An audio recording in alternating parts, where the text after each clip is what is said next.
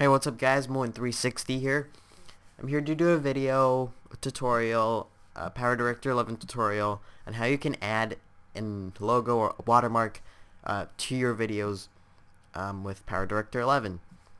So first in the sidebar here, click on PIP Objects Room, and then on the top you have a few options. You have a few clickable things. Click on this click on this paper with a plus sign that says create an image PIP object from an image. So click on that, and then it will open up the your pictures directory, and choose the picture you want, and then it will launch the designer, the PIP designer. You can you can make your picture smaller, larger, and place it wherever you like.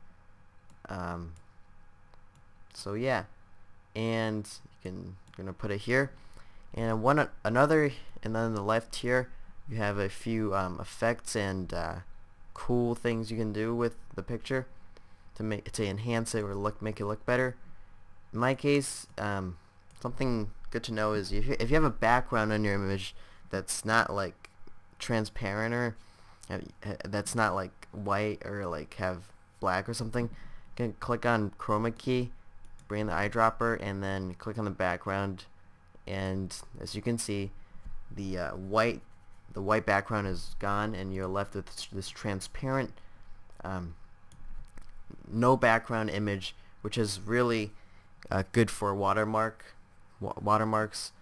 since you don't want to have a background for your watermark, because you want it transparent. So yeah, you can do that, and you can also apply a shadow. So play around with this stuff and see which one fits your needs.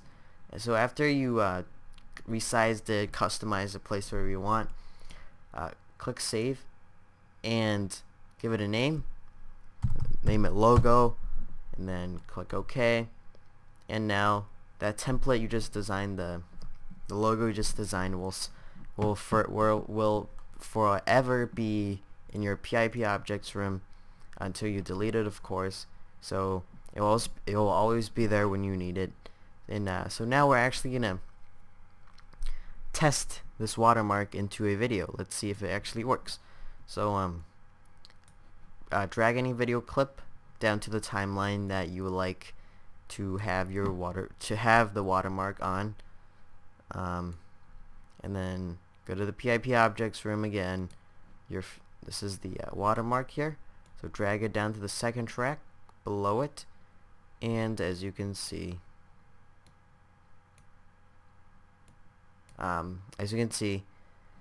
the watermark is displaying here, and if you play it, the watermark will show. You can also change the time, how long you want it to show, or move it to the certain point in the video you would like to show, and you can also just move it, replace it, the position, and stuff like that. So yeah, that's how you add a watermark to your videos in PowerDirector 11. Hope this video helped, and if you have any questions, feel free to leave it down in the comments below. Be more than happy to help you with it. So have a great weekend, guys, and thank you for watching. Bye bye.